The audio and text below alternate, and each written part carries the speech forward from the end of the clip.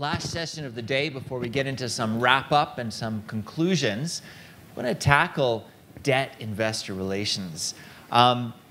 This is something that, I think perhaps investor relations officers began to think about more after the financial crisis, when even equity investors became very focused on what companies' debt loads were, what their leverage was, what their balance sheet looked like. What we heard was that equity investors started to ask many of the same questions that debt investors were asking. We saw many companies start to go out and do almost dual road shows to line up meetings with both the debt side and the equity side, the institutions that they were visiting.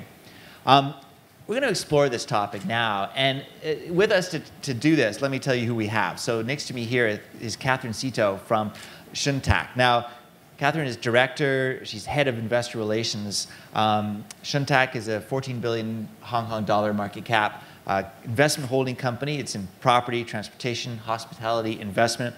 And Catherine leads the team in charge of IR, but also assisting corporate finance. Okay, and before Shun Tak for around she's been with Shun Tak for 8 years. Before that, she worked in corporate finance at various investment banks. So a corporate finance background, which lends itself well to what we're talking about here at Debt Investor Relations. Justin Reynolds is managing director for Asia Pacific at Ipreo, market intelligence firm. He leads the 45-strong Asia Pacific team for Ipreo. And he has worked in capital markets intelligence and corporate governance for more than 14 years. Before Ipreo, Justin was at Sedali and also worked for ISS and Georgeson. And Justin, I want to start with you. I want you to give us some context. The question has got to be, why do debt IR at all? I mean, for a lot of companies, the view is simply that, well, if you issue debt, the investment bank places the issuance, that's it, end of story. From now on, you sit back, you make your interest payments, and that's it. No more. You have nothing more to do with debt investors. Why is that wrong? Well, it's not wrong. You could certainly do that. And I think there are many companies that do that. I think the main answer to that is that they're owners, right? Your debt holders are owners. They own something that they own a security that the company has issued, and they actually have more rights than equity holders.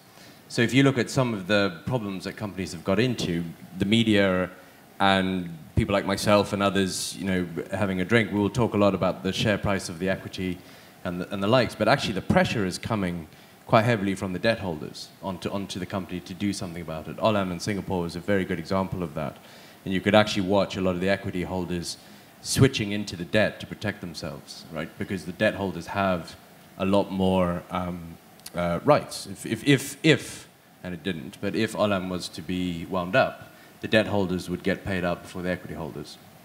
I think the other one is that they are long-term. So, the earlier panel, Dr. Sun was talking about, long-term shareholders. The question was about long-term shareholders. Debt holders are long-term. They buy the security that has been issued, and they will sit there for as long as they possibly can.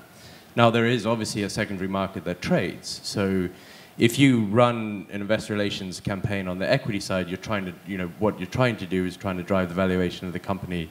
A lot of that is through hopefully the buying of your equity. You can do the same on the debt side. You can go out and talk to the debt holders, give them the story that they're looking for. It's generally a lot more technical than perhaps on an equity. The equity holders are looking for vision, for growth, for the future, whereas the debt holders are looking a lot more for technical analysis of the company and how the company is doing. But you can still drive trading in that, and through that you can reduce cost of capital. You can reduce the next time that you go out into the market to look, to issue debt to fund something.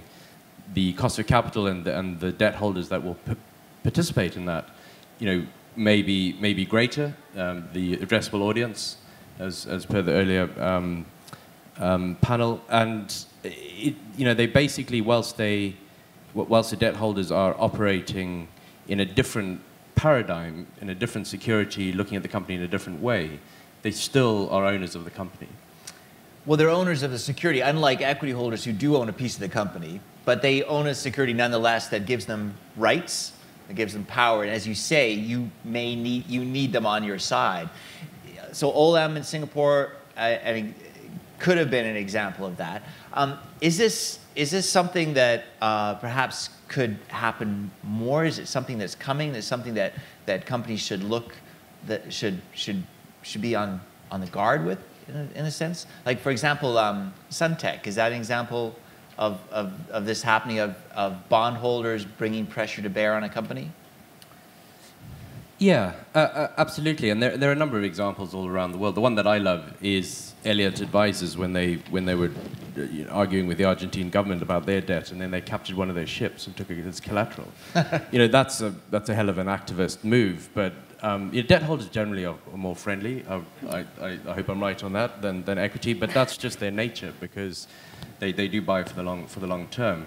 But because they have more rights, and because they they don't necessarily get to vote at shareholders' meeting, and they don't get to do that type of activity with the company. But it's mainly because they have more rights, that if the company is to get into some element of trouble, not necessarily to the extent that Shun Tak got into trouble, but just generally into a little bit more of a difficult time, and really needs the support of all their different constituents out there that the company has through different securities. The debt holders are going to be the more difficult constituent because they have more rights. Right. Okay. So that, yes, they own a different type of security, but you can basically, in many ways, in comparison to the debt holders, you can ignore your equity holders, right? Because they have less rights, and they've bought it with the concept of that they might be losing something. Everything is written. You may lose what you've just paid for this, but with debt, they have the rights that protect them. Right. Okay. So, Catherine, let's hear about how this works in practice. So, Shun Tak earlier this year, $400 million debt issuance. Tell us about how the IR around that issuance works, and how, for that matter, it works on an ongoing basis with your fixed income investors. Well, I think, in addition to what Justin has mentioned, it's actually very important to maintain a long-term relationship with the, fixed income community to a great extent. Because I think, as a matter of fact, we just issued a $400 million US bond. But as a practice, usually the banks will help you to offer an MTN program, which is a medium-term loan program. So to a great extent, we actually been offered a $1 billion US MTN program. So in practice, that is just like I was on the road with meeting debt holders recently. So it's important to maintain very constant contact with them, even though they don't need to equity holders. They want to pick up the phone whenever they see some news on you. They are more really long-term. They probably will depends on the term of the loan. It will be 5, 10 years, or even maximum of maybe even 30 years. Whereas for these guys, if actually they participate, especially in your first tranche, and they actually have built up a very strong relationship with you, and as a matter of fact, they trust your creditworthiness, which is a key component for fixed income guys, then they will be more than happy to actually offer you the second tranche. So to a great extent, I was asked by one of the fixed income analysts. They said, "I'm very happy with your bond issuance. So when are you going to, to issue the tranche, the second tranche you probably need?" So for us, it's because the debt market offer a very different type of capital, which is more like a fixed rates note to us. So it actually helps us to balance a very healthy treasury. So we need to work very closely with our treasury departments, because we always have different bilateral lines, syndicate loans. And I think because in the current market, the interest rate is low. So a lot of people will definitely, listed companies, brokers will try to tap into the debt market. So I think that's one of the reasons debt issuance has been quite popular, in particular in the last few years. Yeah, in fact, you shared with me a look at debt issuance versus equity issuance in Hong Kong. It was remarkable to see, since 2007, debt issuance in Hong Kong growing from about 300 billion Hong Kong dollars a year to over 880 billion. The same time, equity issuance has actually gone down over that time, and last year was under 300 billion. Catherine, tell us about the different questions, the different concerns. You mentioned, for example, credit worthiness is obviously a top priority for debt holders. But if you're going into an equity investor meeting and the type of questions you get there versus debt holder meetings, what are the different matrix of questions that they might be asking? Well, I think because of the nature is very different. For equity holders, they obviously will trade. There are different type of funds. Unit trust funds, mutual funds, hedge funds. There's a lot of active tradings. Whereas for like bond markets, apart from the primary, the secondary market is pretty much like a bearer market. So it's more opaque. In a sense, it's more difficult for IR professionals to gauge who are really your bond holders. But after your really constant conversation with them, you pretty much have a good idea who are your bondholders. And actually, the nature of the question is some questions are similar, some questions are different. The common question is obviously they need to understand your business. They want to understand the strategy, because equity holders want to understand the strategy as well. But for bondholders, they probably, because they have a longer tenor, they will be pretty much focused on your long-term goal. And they would like to understand your creditworthiness, whether you're able to service your debts, how you're going to pay your interest payments. These are the really core questions that probably you will get from bondholders. They're more concerned about your interest coverage,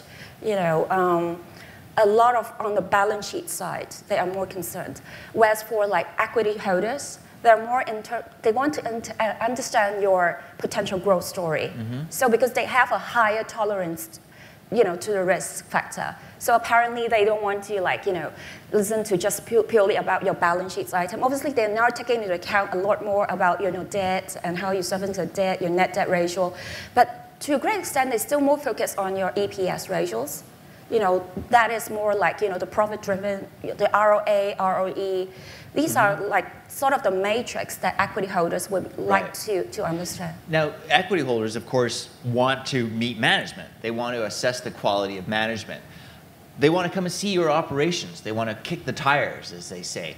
What about debt holders? Do they want to come out and see your properties and see your operations?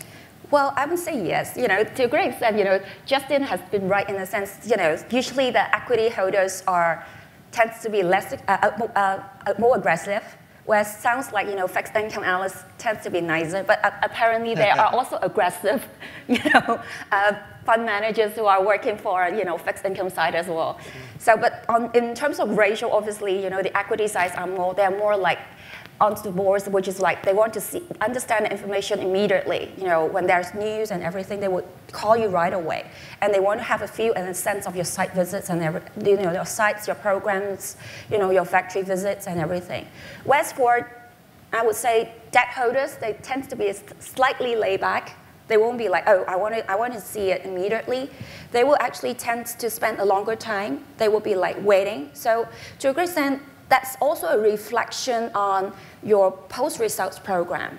Post-results, sometimes equity holders, you've been meeting with, analysts and fund managers with different brokers. But you can see, obviously, the bigger funds will always want to have the first one-on-one with you. Whereas, for debt holders, I'll be asking, my brokers, can you please arrange, I have a debt programs now, so I want to meet my debt holders as well. They will be, having a feedback from debt holders that they can wait.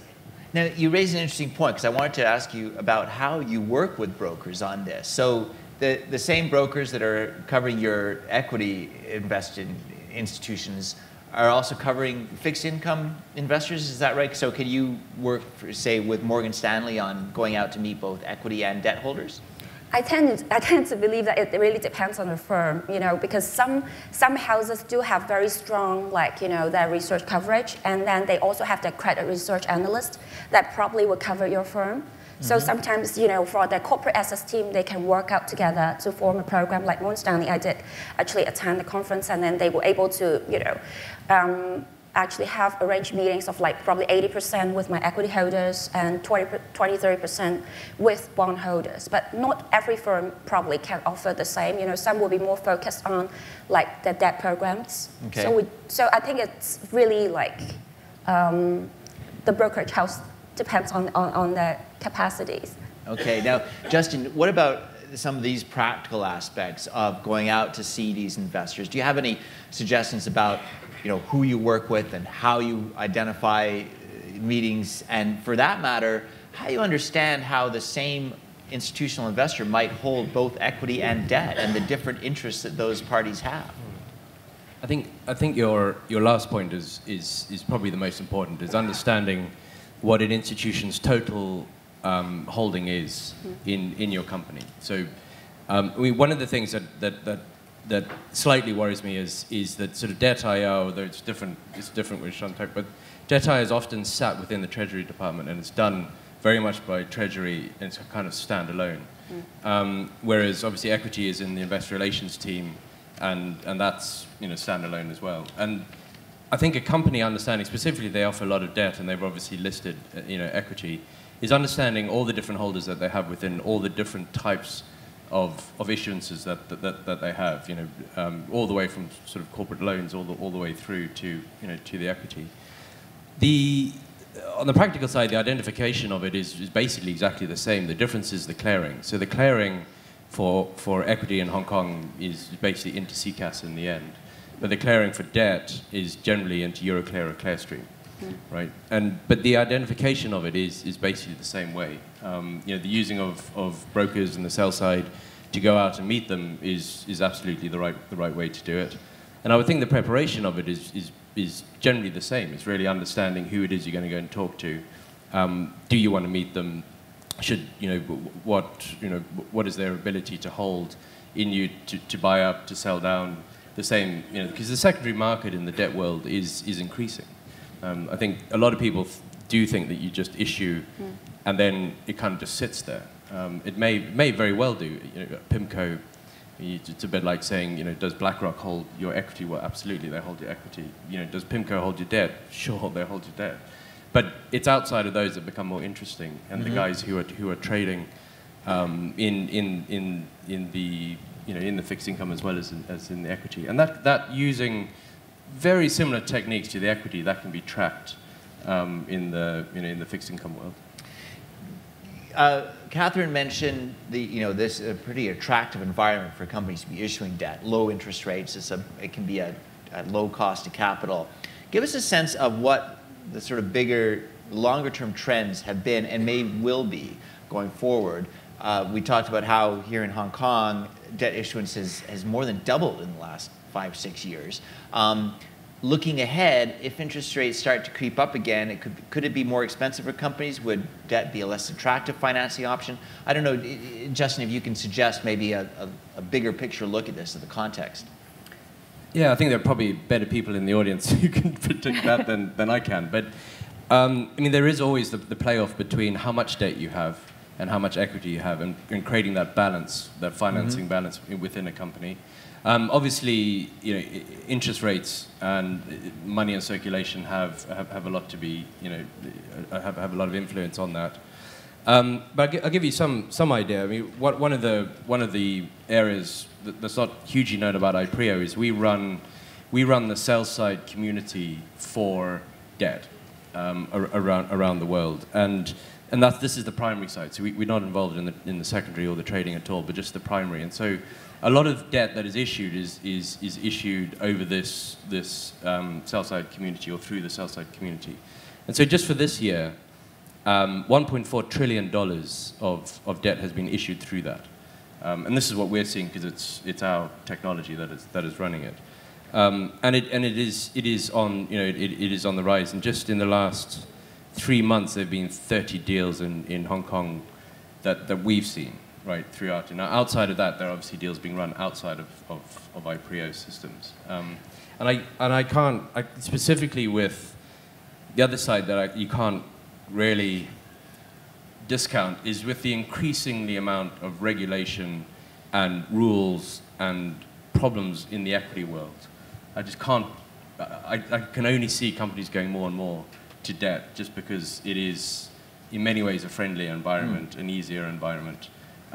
It's less talked about in the press, you have less to manage and all the rest of it. But the point to remember there is that as that develops and as the secondary market develops, the way that the buy side can make money, that the traders can make money, they will start to move into the fixed income side, right? At the moment, everyone thinks the traders are in equity, they're going to move into the fixed income side. The activists will move into there. Because if that's where liquidity and the play is happening, then you can certainly move into that. It's interesting. I mean, I would have expected that this would be a very strong year for debt issuance. After all, companies want to get in before interest rates come back up, right? And we have seen, for that matter, companies like Apple do its first ever debt issuance, the biggest ever in the world, in order that they could do a share buyback, right? So companies actually levering up in order to turn around and return cash, to return that cash they just raised back to shareholders. There's an interesting dynamic, but and the CBs that the US listed Chinese companies are starting to issue as well.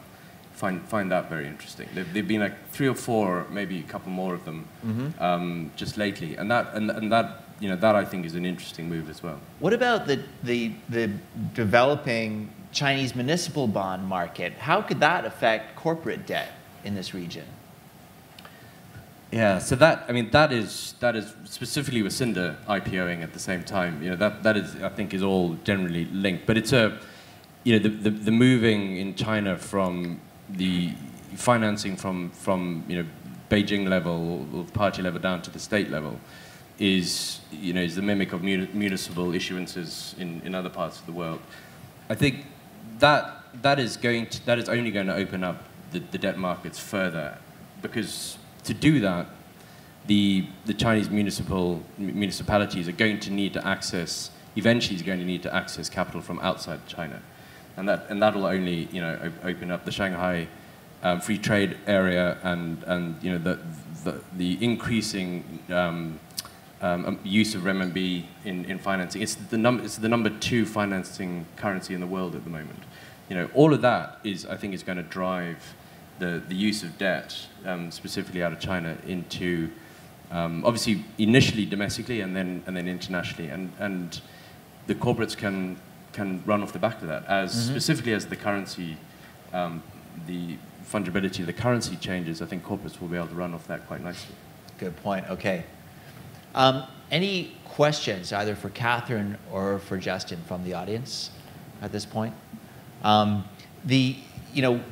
want to still follow up with Catherine and any more advice or tips you have in terms of organizing, for example, in terms of the format of a meeting or the type of presentation you give. As you said, the debt investors are interested in many of the same things about the health of the business, your strategy, your growth plans, and so on. Do you use the same slide deck, or do you have a different presentation for a debt meeting versus an equity meeting? Well, we actually try to keep, all the information open, no matter you are equity holders or debt holders. So actually, to a great extent, we actually have put additional pages to our existing presentation. So we actually provide additional, I think, for equity holders, they're entitled to have more information, even though we have debt holders. So we'll be giving more about, our balance sheet analysis. So I think it will be fair to share between the debt holders and the equity holders. But, one point I'm actually think of it is actually quite interesting. There are sometimes conflict. I wouldn't say totally conflict of interest, but it's actually they're standing on 2 sides of the pole, between bondholders and shareholders. For sometimes, if you talk about rights issues, for equity holders, obviously, I think a lot of the IRs will know they will be very upset if you do a rights issue. After you try to tell them a nice story, they get in and become your holders, and then now you do a rights issue. However, for bondholders, they're taking a very different stand. They think it's a great thing you did a rights issue because you have more cash in your balance sheets. You have the cushion, and you'll be able to service your debts. And then they don't think that it's safe that you'll be able to pay your interest payments as well. So at some other times, when share buyback programs, equity holders will be very happy because you do a share buyback programs. However, sometimes bondholders will take a different stand. They think that, okay, you are using the cash, which is your cushion. They will be more concerned. But I think, as an IRO, you just need to be honest about your program and be consistent about what you really want to do. And you don't need to say one story just to please one audience and say the other story to please the other audience. I think, they are just the same, As a matter of fact, some bigger funds, they will probably have the equity side, and to a great extent, they also have the fixed income sides. But, it's important to keep a honest and real intentions of what you're going to use your cash for and what is your real program. I think that really will pay back in really long term. It's interesting to think of those two different audiences often being under the same roof. As you say, at the same investing institution, you can have the fixed income guys and the equity guys. They may have very different interests. As you say, for example, one group wants the rights issue, one group doesn't want a rights issue, it's dilutive to their holdings. But they work for the same institution, right? Do they talk to each other? This is a question I have. Are they comparing notes? Are they even sometimes in the same meeting with you? I hardly have a meeting shared between equity holders and bond holders. From the same? Yeah, the same so group, they usually will be in a separate meeting, even though I'm meeting the same funds. Okay. So apparently, just I mentioned earlier, their matrix are very different. So all of them want to have their question fired out immediately rather than waiting for the other side of the house to fire out the question. So obviously, they a lot of the time want to have separate meetings, but I do see that some of them, especially for bigger funds, they will be sharing, information as well. Okay. So that's exactly the point I mentioned. If you try to do some programs, be honest about it. Sometimes don't need to say something you please the equity holders for the sake of the bond holders, because at the end of the day, sometimes they will, they won't have a formal meeting sharing, but apparently they are, especially, for credit analysts, sometimes they would try to collect information on a more longer term. Okay. So they will be like, sort of like a due diligence from different angles. Good point, okay. Well, listen, do you have anything to add, Justin? I was just going to add one thing on that with the debt holders. It's an obvious statement, but I think it gets forgotten about a little bit. Is there's always an end game with the debt holders, right? Whatever it is, you have an end game with them. You're going to have to pay them out, or you might have to do an exchange, or or whatever it is. With the equity holders, there's no real end game. In a sense, they choose the end with you by just selling out, right? Now, the fixed income guys can do that in the secondary market. They can sell out, but then whoever they've sold that to becomes your constituency for that end game. And I think that gets forgotten quite a lot with debt, and specifically the importance for debt IR is that there is that end game with your debt investors. Where with equity, truth be told, there is no end game with them. Interesting point. Yeah. All right, let's finish up our discussion there. Justin Reynolds from Ipreo and Catherine Szeto from Shun Tak, thank you so much for a very interesting discussion.